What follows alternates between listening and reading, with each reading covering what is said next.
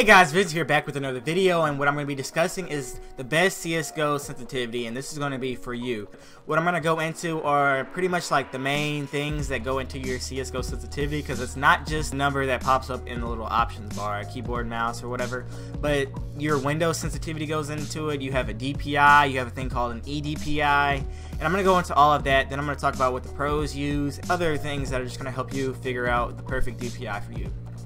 Now, the first thing that's going to affect your sensitivity is your Windows sensitivity. Now, I know people do play on Apple devices such as like a Mac. It's going to be different. You can just follow along and kind of figure your way through. This is probably going to be the only part where you're going to need to look it up, something different, see how to go to your sensitivity like in your computer.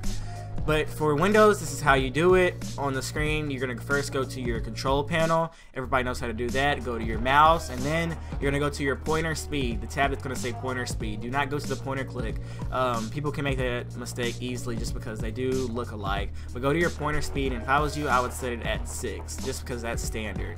I wouldn't try to mess with that. Like, I know you want to have it fast, but this really is not going to matter at the end. But if you do not have it at 6, it's pretty much going to throw off everything I'm going to say in the video. So I would just say set it at 6. It's not gonna mess with anything at all. Pretty simple. Windows sensitivity. It's not even gonna be for your computer because you're gonna change that up with your DPI. Now, quick definition for DPI, dots per inch. You don't need to go into too much of that because there's a lot of definitions because they use it for computers, they use it for pictures, printers, a bunch of other things. So there's many different definitions. To calculate your DPI, every mouse is not gonna have the same DPI, but what if I was you? I would go, if you have a standard mouse, not a gaming mouse, I would go and see what your DPI is, because usually there's a set DPI. But if you do have a gaming mouse, then there's different ways you can configure your DPI. Usually the systems have, like Logitech, they have their own little application that you can download to change your DPI, because my mouse can go up to 12,000. Then there's just different ways you can configure it thereon. With your DPI, what I would do is make that for how you feel when you're out of game. So if you like moving around, like just kind of make it for how you feel out of game. So if you're clicking on browsers and stuff, now this is only going to be for your window just because the in-game sensitivity is obviously going to change that value too. And that's what's going to help influence your eDPI. And eDPI is pretty much a multiple of your DPI and your in-game sensitivity.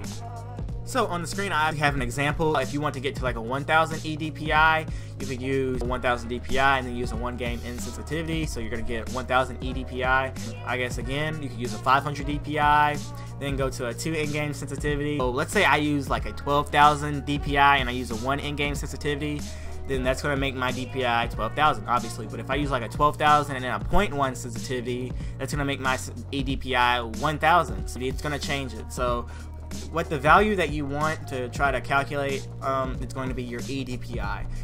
Now I'm going to throw up a little spreadsheet. It's going to be in the link in the description below on what the pros use for their eDPI. Now, I know this is going to kind of shock a lot of people. A lot of people like me, before I kind of went into this and before I made this video, obviously, I used to run like a high DPI. I used to run maybe like a 2400 DPI, and then I used to use like a 1.25 in-game sensitivity, so it's nothing too high. I know a lot of people use something higher than that, but here's a couple spreadsheets on the screen right now of what the pros use. You can kind of see the column that says eDPI. It kind of shows what their DPI is, their Windows sensitivity, and so forth, but the magical number that you're going to kind of want to get at the end is going to be that eDPI. Now, this spreadsheet does get updated every couple months, so you might see a player that's not on a certain team right now, and you can be like, hey, he's not on there, but these are still the same settings that they use. Pros don't go around changing their settings like all the time. Some players change their reses a little bit, but your resolution doesn't matter at all on what you use. I use a 1280 by 720 now. I used to use 980 by 1080, I think it was. But I don't know, I just kind of toned it down a little bit just because I don't know, I feel like it wasn't necessary, and plus I gained like double the amount of frames that I got on 1980 by 1080, but that's kind of whatever, it doesn't really matter. But again, the top pros, as you can see, like Asmo, you can have Fox from FaZe, you have Hiko, Forest. Their eDPIs range from 2300 to Hiko's is 1520. Now, If I was you, I wouldn't really mess with the top 10, what the top 10 do use, because you can see the numbers are falling drastically. You can use a high eDPI as your choice or whatever. But then I'm going to skip down a little bit to different pros like Olaf. People consider him the best in the game. His eDPI is only at 765. Then you can go down to people like Bialy. His eDPI is only at 720. Now these are really low eDPIs. I know people are going to kind of get frustrated like, hey, how do they even do that? How do they even do that? This is way too slow for me. Now, pros, you can see, I'm going to put a little video up on the screen. They use their whole like arm when they're moving their mouse. They're not just moving their wrist. Like I know some people might have their arm like stationary and then just move their wrist or whatever.